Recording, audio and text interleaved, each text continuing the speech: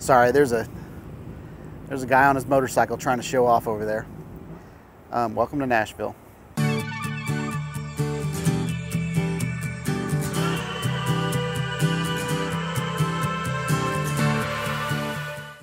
What's up guys, Shawn here.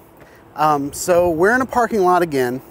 I'm waiting for my daughter. She's in ballet class right now, so I figured, you know, I got about a half hour. It'd be a perfect time to make a video for you guys. So one of the things I wanted to test out here on the Canon GX10 is it's got built-in ND filters. And it's as you can tell, it's a super bright, sunny day. It's what most of our days here are in Nashville in the summer. But it's not too hot yet, so you're not gonna see me glistening. So, but anyway, so I've got the Instamic on. I'm super impressed with this thing. I'm getting to learn how to use it. I think my audio is getting better with each video. But I really love, on the Instamic, I love the dual mono.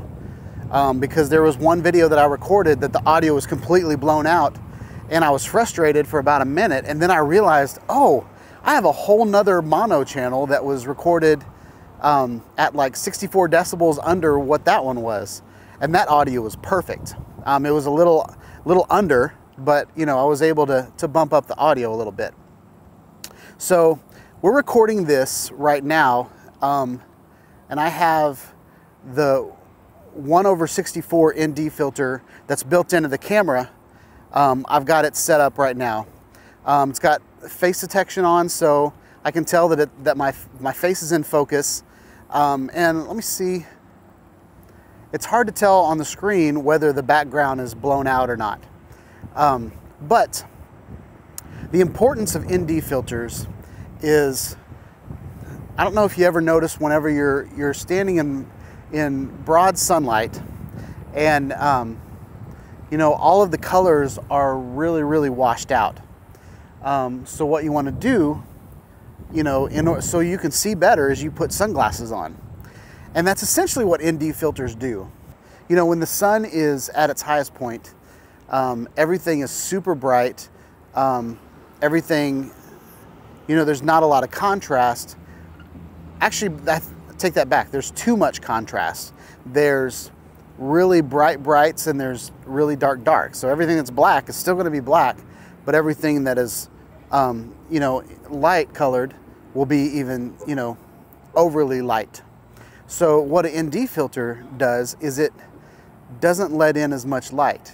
So if you've got, you know, there's certain lights, there's certain lenses that you use in low light situations, but there's other lenses that you use in brighter situations.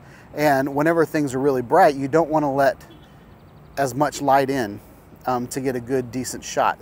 So what ND filters do is it puts sunglasses on your camera so that it doesn't let in as much light, so the sensor in your camera can understand what's going on a little bit better.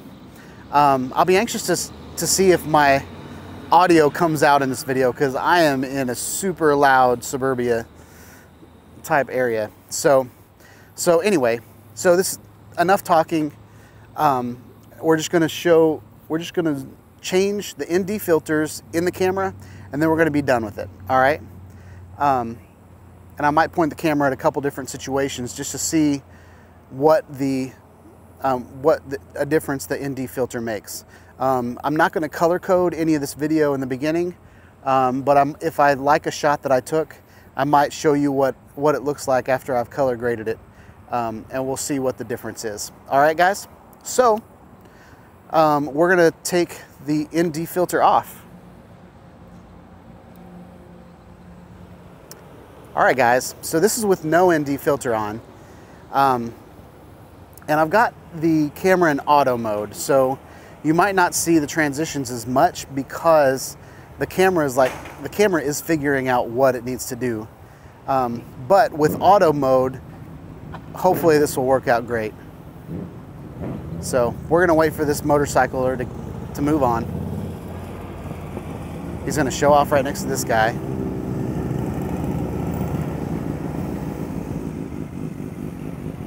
He's gonna show off for the camera probably, because I looked at him.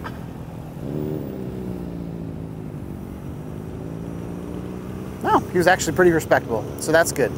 So this is with no ND filter at all, but my ND filter is blinking saying, hey, you need to turn me on. Okay, so that's actually really cool. So now we're gonna go. All right, this is with an ND of 1/4. So I don't know what all these things mean. I just know that 1/4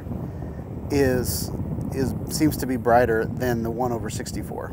But the ND is not flashing anymore. So maybe at the end of this video, when I get back in the studio, I'll explain to you what these different ND filters do, because I don't know right now. Right now we're just testing it in the field to see what it looks like.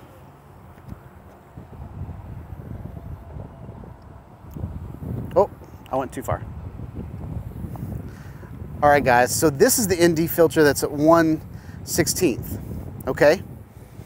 So what I'm gonna do here, you can just see, it looks like the clouds are really showing up in this shot. So you've got it divided by a quarter, and then 1/16 is a quarter of a quarter, and then 1/64 is a quarter of a quarter of a quarter. So I don't know if that's the amount of light that it's letting in, so if it's letting in, or if that's the gauge of the tinting. Because I know when you get your car tinted, your windows tinted on your car, there's different grades of tinting. So that might be what those numbers mean. I don't know. But yeah, we'll go back in the studio after this and I'll tell you exactly what those things mean. But I'm just gonna point in a direction, point the camera at a couple different things, and then we're gonna go through. So now we're at no ND filter, and we're gonna point in a couple different things, and we're gonna switch the ND filter just so you can get an idea as to what the difference is, all right? Gold's Gym. So this is with no ND filter.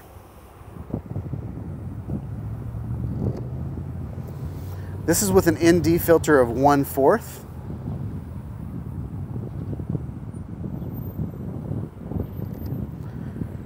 This is with an ND filter of 1/16.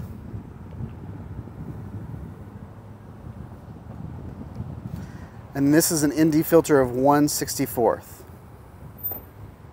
Okay? So now let's look at something else. All right, so this is with no ND filter.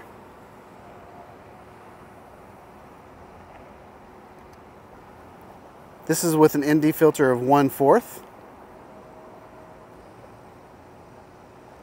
This is with an ND filter of 1/16.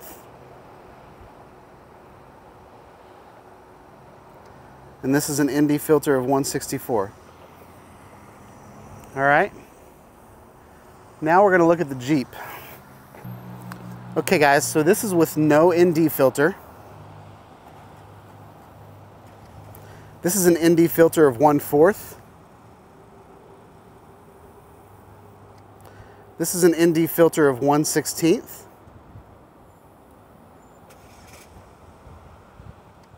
And this is an ND filter of 1/64.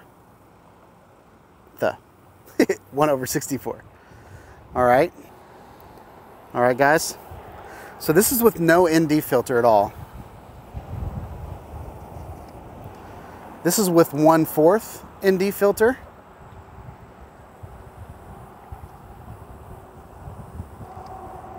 This is with 1/16 ND filter.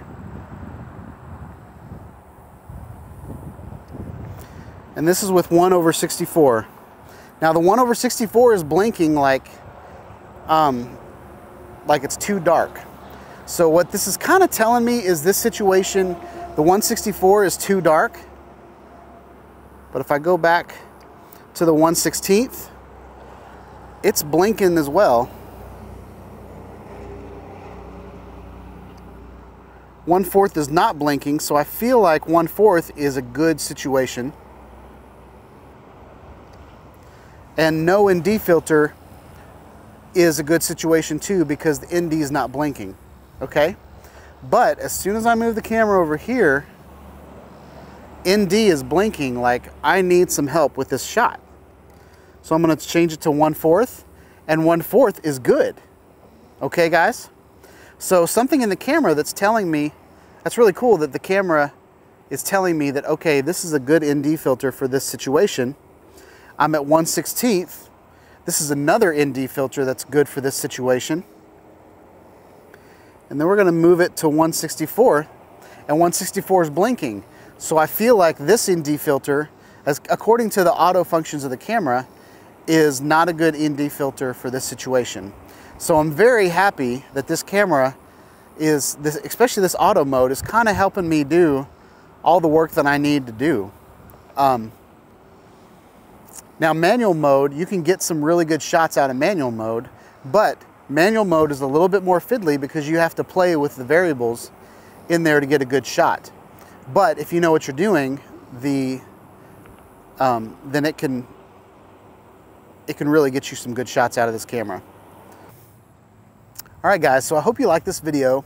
This was ND filters on the Canon GX10 in 4K, 60 frames per second. Just playing around with this camera, trying to find out what all these buttons do. I've worked with ND filters in the past, but I haven't worked with ND filters on this camera, and I haven't had a camera that came with ND filters built in. So yeah, just another thing that I don't have to buy because this camera already has it. So a lot of you have been wondering why I'm going to a camcorder. I feel like this thing just does everything.